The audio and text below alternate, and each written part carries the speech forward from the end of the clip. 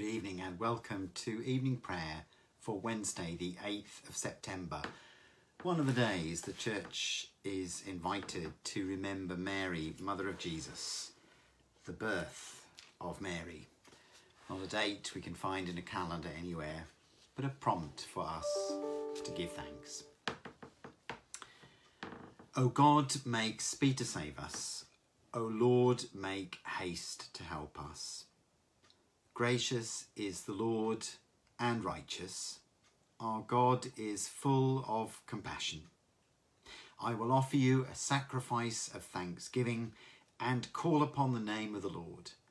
I will fulfill my vows to the Lord in the presence of all the peoples. Glory to the Father, and to the Son, and to the Holy Spirit, as it was in the beginning, is now, and shall be forever. Amen. A suggested psalm for tonight is Psalm 113. Praise the Lord. Praise, praise, O servants of the Lord. Praise the name of the Lord. Blessed be the name of the Lord from this time on and forevermore.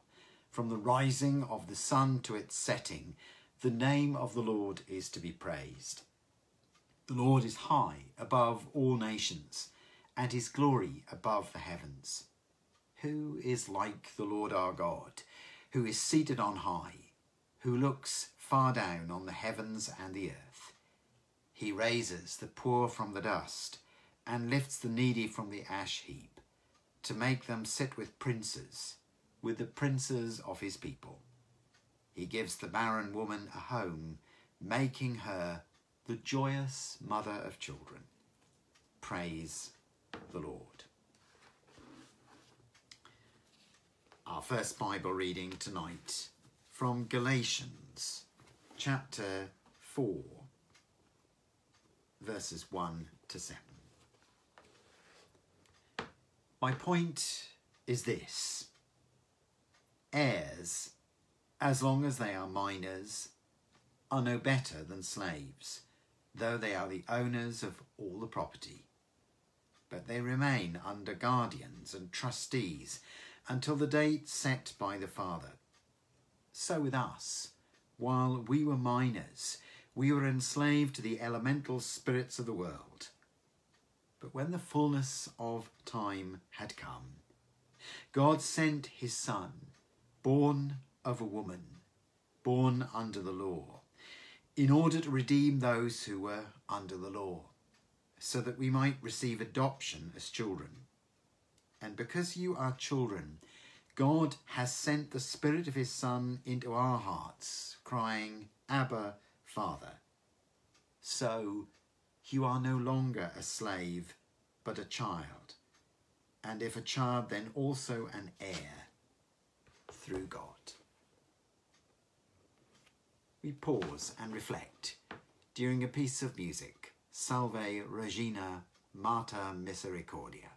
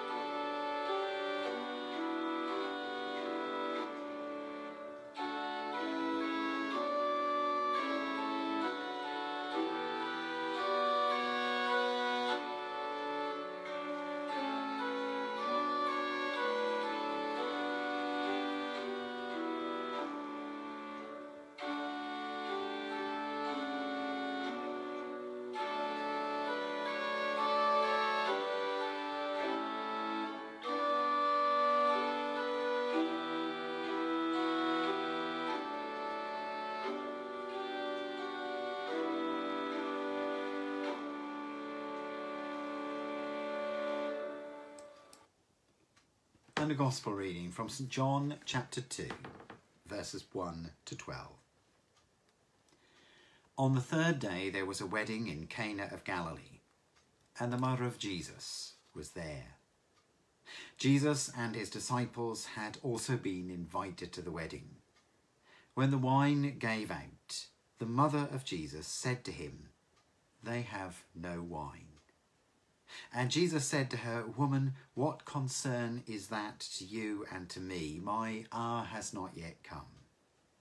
His mother said to the servants, "Do whatever he tells you." Now standing there were 6 stone water jars for the Jewish rites of purification, each holding 20 or 30 gallons.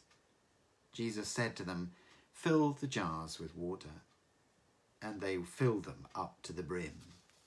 He said to them, "Now draw some out and take it to the chief steward." So they took it. When the steward tasted the water that had become wine and did not know where it came from, though the servants who had drawn the water knew, the steward called the bridegroom and said to him, "Everyone serves the good wine first, and then the inferior wine after the guests have become drunk. But you have kept the good wine until now." Jesus did this, the first of his signs, in Cana of Galilee, and revealed his glory, and his disciples believed in him. After this, he went to Capernaum with his mother, his brothers, and his disciples, and they remained there for a few days. The word of the Lord. Thanks be to God. The mother of Jesus was there. Quite rightly, the focus of our devotion, the story that we tell, has at its heart Jesus. But Jesus had a mother. And John begins, "The mother of Jesus was there." Her contribution in this episode alone is woven into the fabric that proclaims Jesus. When the wine gives out, it is, we're told, the mother of Jesus who highlights they have no wine. Yes, she's ticked off, "Woman, what concern of that is that to you and to me? My hour has not yet come." But his mother, we're told, said to the servants, "Do whatever he tells you." Mary, signpost to Jesus. Mary's bequest to us. Do whatever he tells you. Mary's legacy, the one she bore. And in his name, and in trusting him, water is turned to wine. Empty glasses are filled. Vintage beyond imagination is possible. To what extent are we, with Mary, woven into the story? The mother of Jesus was there. You're there. I'm there. We're invited to be there, to share the story with others, to repeat her words, "Do whatever he tells you," and in his company and at his bidding, find that what is ordinary becomes amazing. What is still to the point of being tired fizzes and buzzes and effervesces in his presence. In Cana of Galilee, at a wedding, the mother of Jesus was there, at her son's side, pointing the direction of the servants to his bidding, and Jesus there, did his first sign, revealed his glory, and disciples believed in him. May we, with Mary, be part of his story, do his bidding, and know joy even when there seems no possibility of such. Amen. Tonight's hymn is faithfully reformed in its central line that there is indeed nothing told about this woman, but this hymn takes us through her wovenness into the story that is Jesus.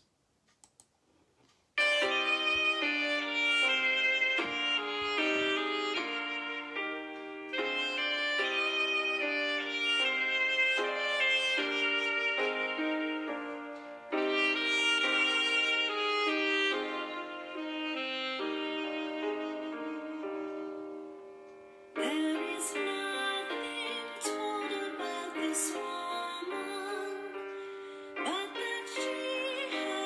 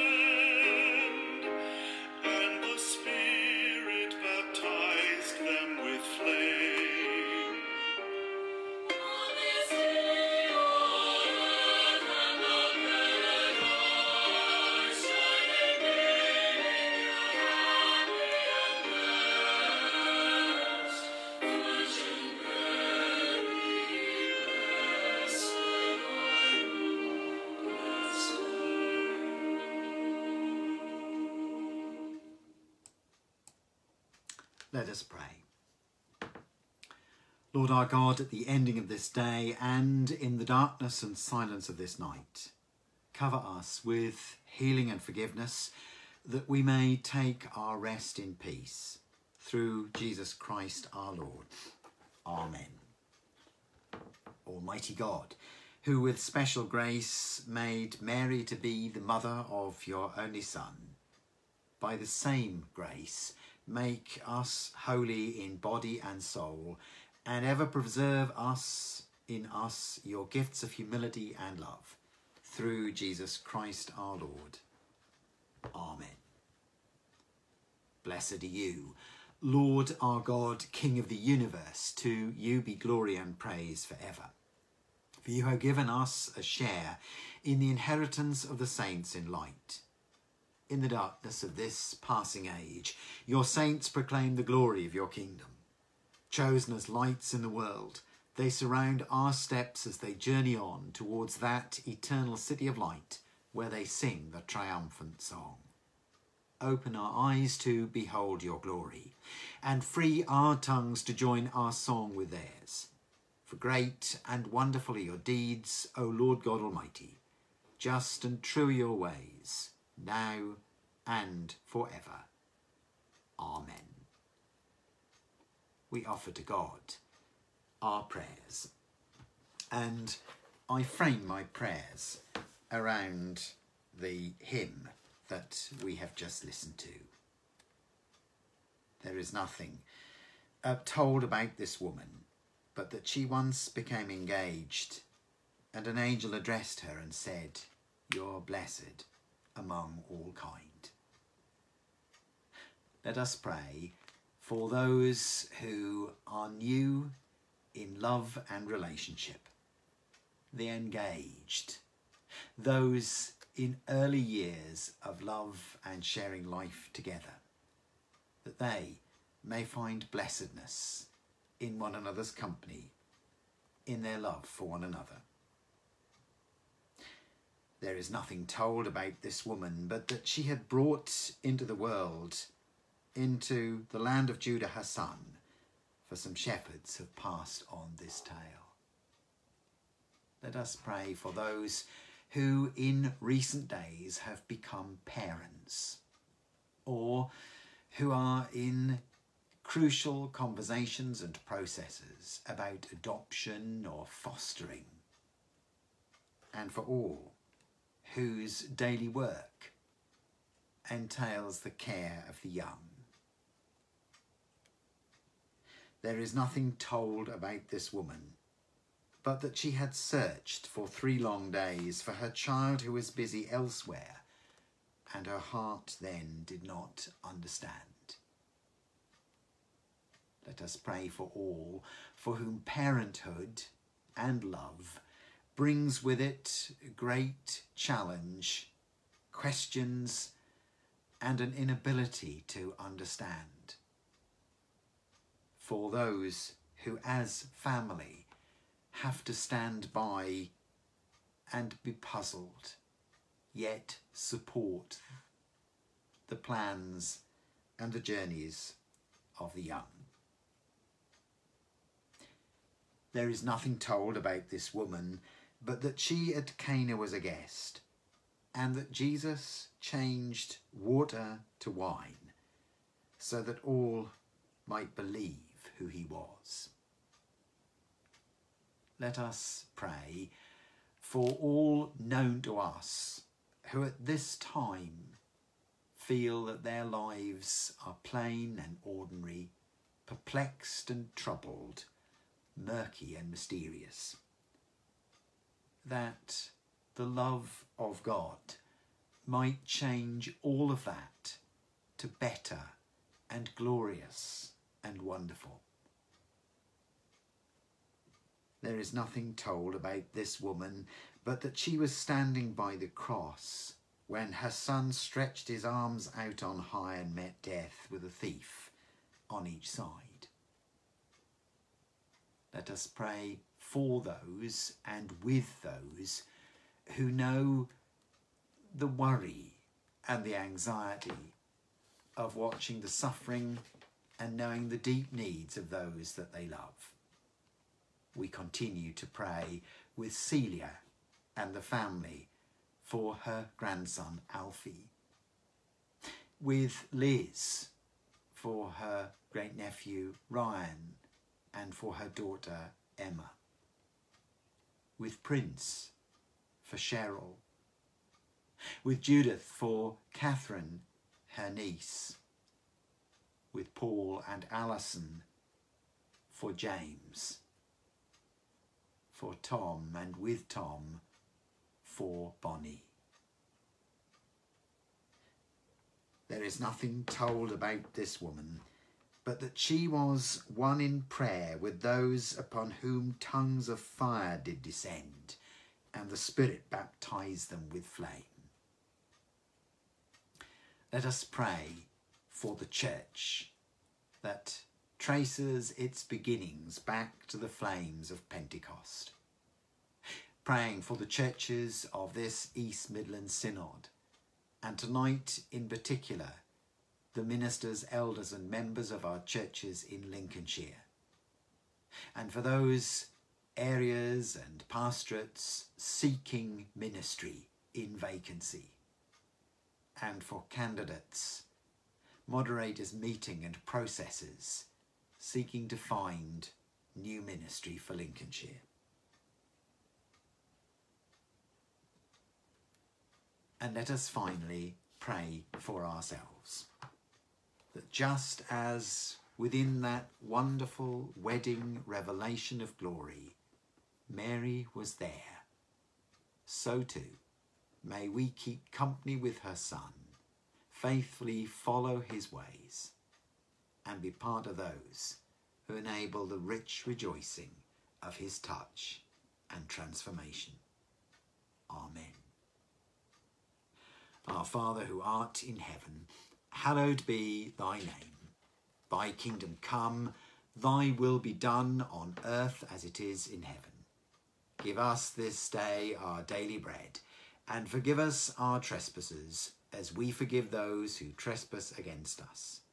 And lead us not into temptation, but deliver us from evil. For thine is the kingdom, the power and the glory, for ever and ever. Amen. The Lord bless us with his grace and fill us with his peace. Amen.